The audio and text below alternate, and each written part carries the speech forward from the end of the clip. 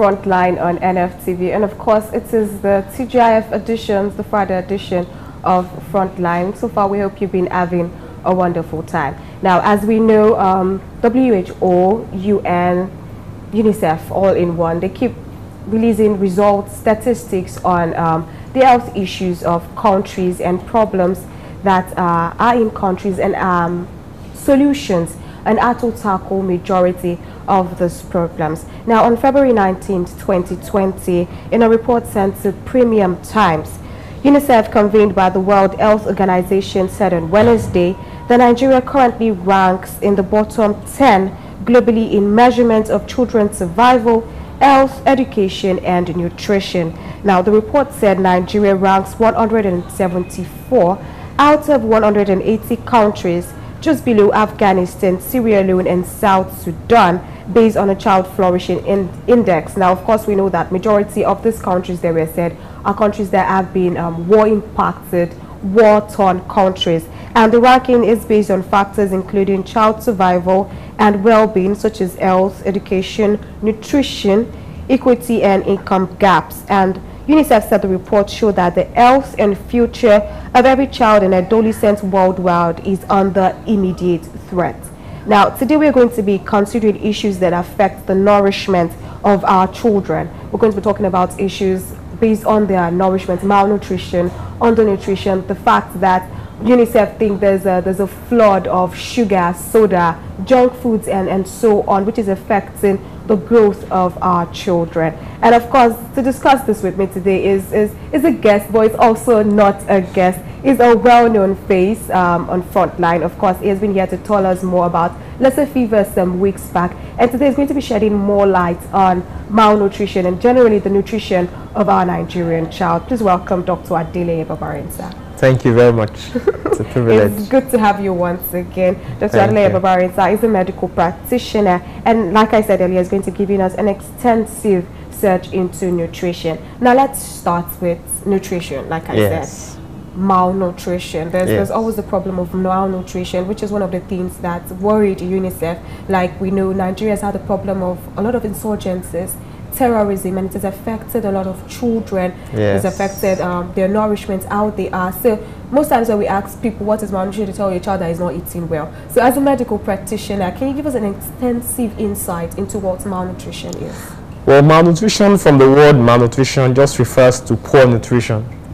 And what that means is that it is either the person is not taking enough nutrients or food, or the person is actually taking more than the required food that the person requires. So you could have two situations. One is called undernutrition, and the other is called overnutrition. And both of them are forms actually of malnutrition. So overnutrition and undernutrition still comes under forms of malnutrition? Yes. So it's overnutrition that will cause things like obesity, while malnutrition eventually cause things like kwashiorkor, you know, starvation, and when the person appears wasted and slim. I'm trying to use local words, but more scientifically we call it marasmus, kwashiorkor, underweight, and all that. So there are two different spectrums of disease or manifestations of malnutrition, and they are both major problems. So sometimes when we see a child and we say, Orobo, see your cheeks, sometimes the child can actually be suffering from malnutrition. Yes, very possibly, because the truth actually is that the problem we have more in underdeveloped countries or developing countries, like the third world countries like Nigeria, is the fact that there's a lot of undernutrition. Millions of people, die from undernutrition. But what you have in developed countries is that you have things like obesity, which is becoming an epidemic. For example, in the US, about 3 to 4 in 5 people are actually overweight. And that's serious. 2 in 5 are obese, which is a more severe form of overweight. But that's a different problem in developing countries, because we actually don't have enough food. So overweight or obesity is less of a problem, but it's becoming an epidemic right now because at least it's just that the wealth is not evenly distributed in Nigeria. So certain people are having access to a lot of food, and of course junk is also increasing, just as you rightly said. The wrong food. So overweight is also increasing in Nigeria. Currently, the statistics are saying between 1 to 2 in 10 people in Nigeria are actually overweight or obese, depending on the class you're looking at. So it's also a problem. But I think we have more problem with malnutrition, which is a cause of almost 1 in 2 child deaths. Okay. So for every child that dies in the country, which is about 2,300 per day on the average, and that is quite a lot, Yes. half of them is due to causes that are related to malnutrition. Because a child that is well nourished has a low chance of dying from normal diseases, like a child that is undernourished. Now, we've been talking about classes of people that might suffer from malnutrition. Yes. Now, can the malnutrition be categorized according to age? Can it be age-based, let's say maybe from 0 to 5 years are the only ones that can suffer, or maybe to 15 or something? Can it be categorized according to the age of a child? Well, the frank truth is that most of the deaths that result from malnutrition and several other commonalities of childhood occur between the ages of 0 and 5 years. Okay, so beyond that age, you have less than 10 to 20% of problems. It's not too common that you have malnourished children above the age of 5, even though you can also have it. But the truth also is that you can also have adults that are malnourished. Yes, because if a adult is not eating, not taking the required nutrient, the adult can be malnourished. But it's just that it's worse with children, because children cannot take responsibility for themselves. So when a child is starving, the child has to depend on the parents. I mean, and if there are no parents, the child is just there, and the child keeps getting weaker and weaker and weaker until the child dies. So it's more of a problem with children, but there's children under 5, because they can't, most of them can't even communicate clearly, but it can affect anyone of any age range. All right. Now let's talk about the effects this malnutrition have on children. What psychologically, physically, behaviorally, every aspect, what are some of the effects of malnutrition? One of the major effects of malnutrition, which is very, very important in children, is the development of the brain. Okay. Usually when children are malnourished in the first year of life, there are chances that that child may not be able to recover mentally. The child would be poor intellectually and poor psychologically. And because food is required for the growth and the development of the normal brain. So the child may not be as active, as smart as his other colleagues. Okay, and that's very, very important. Okay. Another problem of malnutrition in children is because children that are malnourished are at more risks of infections and are at more risks of dying from such infections. For example, almost every children will come up, a lot of children will come up with malaria at one point or the other. Yes. Children come up with diarrhea, with pneumonia, and many of measles and some of these diseases. But a child that is well nourished would recover fast from that disease. But imagine a child that is malnourished, a child that is starved, a child that doesn't have much capacity in the child's body, and the child now is sick and starts vomiting. Yeah. The child is not eating. The child doesn't have much reserve in the body. So the chances that that child will die from that disease is actually very, very high. So malnutrition causes more deaths and more sicknesses. And malnutrition also affects the society. Because such children cannot grow up to be to be responsible members of the society. So it's the effect of malnutrition is very, very wide, and it can also cause damage to several organs in the body too. Especially when you have things like kwashiorkor and all that. So the effects of malnutrition is actually not too good, and it's something that the whole world is concerned about. And one of the most, I think I've mentioned the fact that it also contributes to mortality. So if we keep losing our children at a fast rate, I mean, that's not too good for any society. No, it's not. Now let's come to Nigeria. Nigeria is one of the largest producers of food in the nation. Now it's a two-way thing. The northern side has been said to be one of the largest producers of food. They have rice, maize, and so many on. And one of the reports said that actually we have a lot of malnourished children in that part of the country that produces a lot of food. Well, what's your take on this? Well, there are many reasons that actually will cause that, because that is clear. That is very, very clear.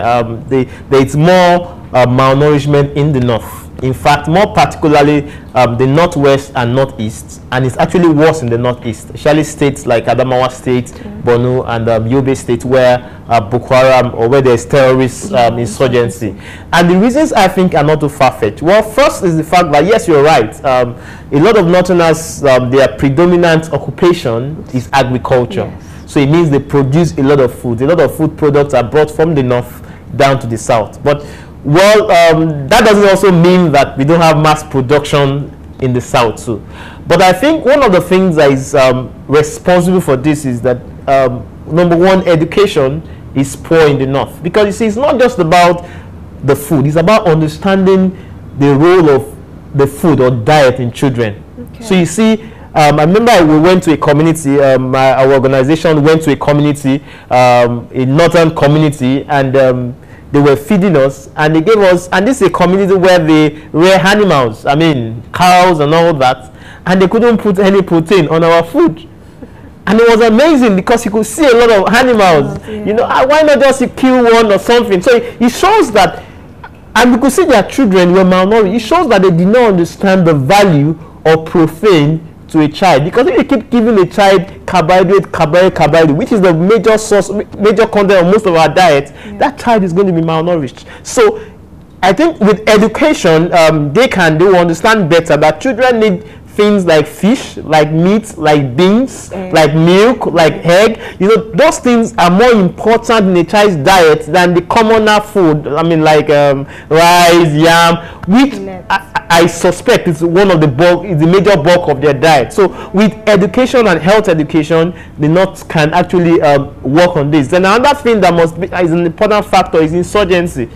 Because of insurgency, many people are displaced from their homes. They are displaced from their farmlands. I mean, they have to adjust to a new environment, and some of the food material, leaf materials don't get to all these people. So I think that also is a major factor why the North actually has a lot of problem with malnutrition. Malnutrition. Okay, let's make it general now. Yes. We've discussed it's not only in the North. Yes. Though it has a larger percentage of it. But what are some of the reasons? Like you said, the South also plants. Yes. And of course, there's still cases where we'll see malnourished children. Yes. And like you said, sometimes it's not only about the weight. You see big children, they still suffer from malnutrition. Yes. So how can we? What do you think about the South here that have children with malnourishment? Well, one of the things that will contribute, because malnourishment actually is in the South too, not just the North, and it's a big problem here. It's the fact that women need to be educated on how to care for their children. Okay. Because it all starts from when that child is born. In fact, the first month is the most crucial. The first 6 months, very crucial. And one of the things that's recommended is exclusive breastfeeding. And it's unfortunate that based on the research that has been done, it still said that less than 20% of women, that means that less than 2 in 5 women provide exclusive breastfeeding for their children. And that's one reason why we could be dealing with malnutrition, because most parents that don't give their children exclusive breastfeeding, especially when they can't even afford the best alternatives, which even WHO does not recommend, the child will be at the risk of malnutrition. And for some people also down south, just like in the North, so when people are weaning their child off breast milk, they don't provide enough substitute. They just give them, any food. Some people just wean with pap, and they don't put protein. They don't add protein to the meal, and the child is just getting carbohydrate. There's no protein. So that also can put that child at risk of malnourishment. And also because of the fact that many children, because of our poor environmental sanitation in many places, even including our state, but thanks to the government, they're trying to do something. Most children are at risk of common infectious diseases like malaria, pneumonia, measles, diarrhea, and all of these also has played a huge part in causing a lot of them to come up with malnutrition. So these are some of the reasons why you also find them in the South, and just like any other place in the country. When you look at all these factors, it's an even distribution across the country. Okay, let's talk. I will still go back to the horrible fact, because sometimes when we see big children, we consider them healthy because they are big. And you've just said sometimes these big children can actually be malnourished. So how can we see a child and identify that this child is malnourished? Okay, I know most people find it difficult to appreciate why obesity is not proper nutrition, because obesity or being overweight is considered as a sign of good living. If you're big, you feel that this person must be enjoying. But the truth is, we need to do our research well, and that's why the developed world is working hard on it. Because obesity brings an individual at risk of many things like diabetes, things like hypertension, things like arthritis, things like cancer, things like liver disease. You could just mention that there's so many of them, ovarian, breast cancer, and all that. So that tells you that obesity is not something you want to go for, even as far as infertility at times. Okay, so and when a child starts becoming obese, if the child is not careful, it's going to grow into adulthood, and it's going to get worse in adulthood. Why? Because a child has a lower risk of being obese than an adult. Why? Because a child actually a child runs about, plays about, so they burn more energy. Yes. So if a child already has fat already, when it burns more energy, by the time the child is actually an adult, it's almost sure that that child is going to be morbidly obese. So what I'm trying to say is that it's also important that we ensure that our children are within normal weight, and it starts from number one: know the weight of your child. Okay. You know, one of the things that amazes me when I raise some of my clients and they bring their children, and I ask them, "Where is your immunization card?" And they bring it, and I look at it. You see, on the immunization card, there is what you call the road to health chart, where every time they go for immunization, they're supposed to check the weight of their child and tell the mother that this child is underweight, this child is normal weight, this child is overweight. Okay. And they should do that at least to the age of 5. But it's amazing that today, in several centers, the weight is not being checked. And unfortunately, a lot of women have this card, and they don't even ask themselves, they don't ask the health professionals there, or those that, look, we're supposed to check our weight. I should know if my child is normal, overweight. So what I'm trying to say is that if you're listening to me and you fall into that category, one of the things I challenge you to do right now is to go and check the weight of your child. So if you realize that your child is overweight, then you need to begin to take conscious measure to reduce the weight of that child. And it starts from just little things. You know, I tell people, I mean, why do a lot of children get overweight? Number one is because of excess fat in their diet. You know, excess, and that can come because the child is taking a lot of fried things, a lot of butter, a lot of margarine, you know, a lot of sugary and salty things, which we call junks, you know, and all that. And when you can reduce that in the child's diet, and you still continue to feed the child with protein, so don't say you reduce, no, still feed the child with protein, except it's too excessive, which is not likely, you know. And once you are making the required, it's not like you don't have to stop all those things. Because, I mean, when people talk about diet, most of the time they think you should not eat. No. Everything has the right quantity. A balanced diet is taking the right, all the kinds of food in the right proportion. So the child should still take normal food, but you reduce some of these things that are unhealthy. And before you know it, the child will come back to normal weight. In fact, it's easy to regulate the weight of a child than an adult. Yes. And you know the child will be fine. So it's important we pay attention to this. So the fact that you have all the money and you're eating all the food doesn't mean you're eating the right food. Yeah. Okay. Oh, it's about LD. Yes, LD eating. Now let's talk about breastfeeding. We've discussed the importance of breastfeeding in children. Yes. There are some parents, mothers, that complain about lactation. Yes. The fact that they are not able to lactate properly. Now, how can this be worked on so as to avoid malnourishment in the child? Yes, this starts from before before the child is born. Okay. Usually when women go to for antenatal care, number one, they should be counseled on the importance of lactation, and that gives them the motivation, because at times some women have early struggles with getting that milk to come out, especially the first child. So if they are not well motivated, they quickly substitute to artificial milk, and that in itself would even make it worse, because if you don't stimulate it to come out and you're using an alternative, then it may be harder to come out. Another thing is that usually during antenatal, before the child is born, the woman's breast should be examined. Some women have inverted nipple, means the nipple is inside instead of coming outside. So during antenatal, there are things that can be done to get that nipple to come out, and that's the best time to do it.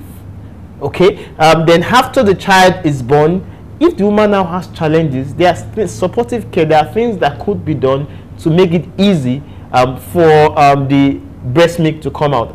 Although one of the challenge we must confess is that most of our women today are in the working class, and not all employers give them the required time. Now, in certain states, women have up to 6 months maternity leave so as to take good care of their children, but that doesn't happen in everywhere. I mean, everywhere people work, especially in the private sector. So I think the private sector also needs to be more considerate and understand that this is important for the life of our children. But it's a challenge most women will face, but with determination, with the right motivation, I'm sure they would be able to handle that. But in the event where they cannot establish lactation, then of course it's okay to consider artificial feeds, additional milk, like all these NAN and all the likes. Okay. Of, well, let me don't you know, but I just mentioned a popular brand, but any of the brands, you understand, would do, yes. And that would not affect the child or let the child be malnourished in any way. Yes, exactly. All right, now it's not the best, but it's better than none. Better than none. Yes. Oh, okay. We'll be talking about child obesity, malnutrition in children. Now, in the nearest future, as you see Nigeria, do you see a problem of child stunting or child obesity within the children that are growing up now? Are we looking at an epidemic of where is it a child is obese or has a stunted growth? Well, we already have a big problem with stunting and obesity already. With stunting and wasting or malnutrition already, because according to the latest statistics, Nigeria has the second highest burden of stunting and wasting or malnutrition in the world. Wow. You see, the implication of this is this: when a child is stunted, for example, it's stunting has to do with the height of the child. It means that the child has been malnourished for a long time. You know, and based on records, we have about 13.7 million, almost 14 million children in Nigeria that are stunted, and we are second only to India. India has about 44 million, you know, and third to Pakistan. So for stunting to for underweight too, it's about 3.4 million thereabouts for Nigeria. So we have a lot of children. So it's already growing into epidemic proportions. And you see, with the way things are going, there are chances that it may even get worse.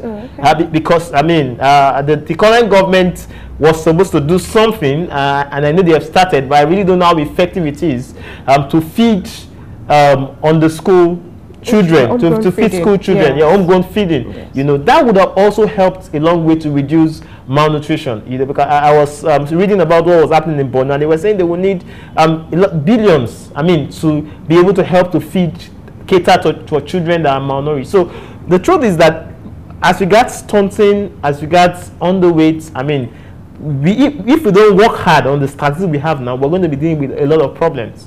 But as regards obesity, well, for the obesity in children, I'm not sure of the latest statistics, but in adults, as I said, we have up to 2 in 5 for overweight in adults. So, but for children also, it's increasing. It is, because according to one of the reasons for the UNICEF report was the fact that the society now is saturated and flooded with sugar, fast food, sodas, and so many on. So this is one of the things that brought about the reports that we're having a problem of nutrition. Now, we're going to be looking at this. This might cause a lot of obesity. We have parents that substitute junk food for children, especially when they start tantrums. And it's like, take, stop crying. That's one biggie. Take, stop crying. That is one biscuit. Take, stop crying. That is one box of chocolate, and a lot of that. So don't you think that in like 5 years to come, we're going to have children who are just, I mean, when you look at children now in schools, when you look at their age and you look at their weight, sometimes you are confused as to how it commemorates, because it's just massive and it's scary. Don't you think that's a problem with obesity? Well, yes, it is. It is. What you just described now, it's real. And in every country, just like Nigeria, we have different classes of people. You have the lower socioeconomic class, the middle, and the upper economic class, you know. And the problem with Nigeria is that we're dealing with two major problems. In those days, we just had to deal with infectious diseases.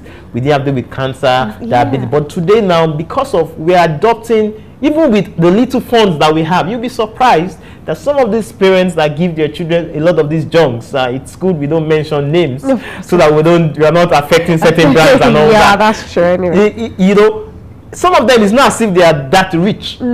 It's just as you said, you just want to make the child happy, and at times it's just a way of also feeling among you know, I bought this for my child, I bought that for my child, I give my child this to school, you know, and my child, you know, my child is always satisfied, and in that way they're struggling to give their child all kinds of junks, and that way their child becomes obese or even unhealthy. So just as you rightly said, parents need to be conscious of this. Parents need to monitor the weight of their child. Parents need to know when to say no. No, exactly. You know, parents need to be conscious of how much of these things they give their child, or how much of these things their child have access to, you know, so that we can raise children that are healthy. You know, children that can grow into adults as healthy children, and that can have a very good future. All right, let's quickly do a chart. Yeah. Now we have classes of food. Yes. Protein, carbohydrates, fat and oil, and so on. Can we have some sort of example as to how to balance it? Because there's a problem of where people complain Nigeria does not have food, and then they start, I had rice this morning, in the afternoon maybe it is bread, and then in the night they tell you, oh, I was so tired so I just made little eba, and then you see that's a lot of carbohydrates, and people keep complaining that we keep eating a lot of carbohydrates, and then you have another set of people that will come and say, no, we have enough food, we have protein, we have this, we have that. So can you give us some sort of example as to a chart as to how to eat balanced diet, food in the right proportion, so that our children can at least look healthy? Not having money, like some people will say, does not mean you cannot eat healthy. Yes, it's important, just as you rightly said, that we understand the classes of food. We have at least 7 classes of food, and we're supposed to eat all those classes in the right proportion. And let me just give a brief rundown. The first one are the carbohydrates. Yes. Carbohydrates are energy-giving food, and because we expect energy every day, we need to take carbohydrates. And examples are our common foods like rice, like yam, like gari, and most of the foods that we eat, fufu, and all those foods that we eat, most of them are commonly carbohydrates. And it's important that we take salt foods. But we have to be careful. We have to be cautious with intake of carbohydrate, because carbohydrate eventually will be converted to sugar, excess carbohydrates, and that is unhealthy. So what we even say medically is that you don't give the size of carbohydrates you take should not be more than your fist. Okay, so if you see your fist and it's like this, then that amount of carbohydrate is enough for you. That looks small.